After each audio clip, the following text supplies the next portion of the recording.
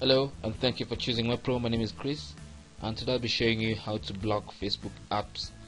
You might want to block Facebook apps so that they can no longer contact you or access your public information because that's what Facebook apps do.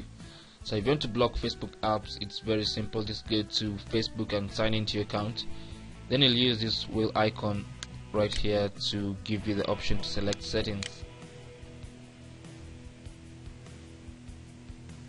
Now once you're in your settings page, you need to go to the left hand side to the blocking section.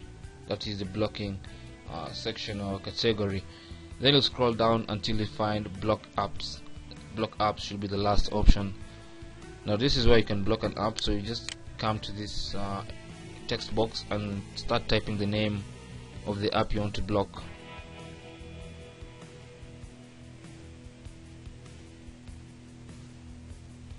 And then it will select for you the app that you already using and even others that you've not linked or associated with your Facebook account. So all the apps starting with that name will be lined up. Then you can select whatever app you want to block and it will be blocked. So that app can no longer contact you or access your public information. So that's how you can block any Facebook. You just need to know the name and insert it in this text box, and Facebook will automatically retrieve for you the name and you can block it very easily.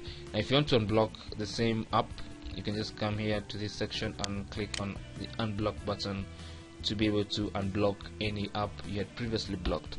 So that's how you can block any Facebook app. Thank you for watching. You can ask any question you have in the comment box below this video, and don't forget to subscribe for more tips.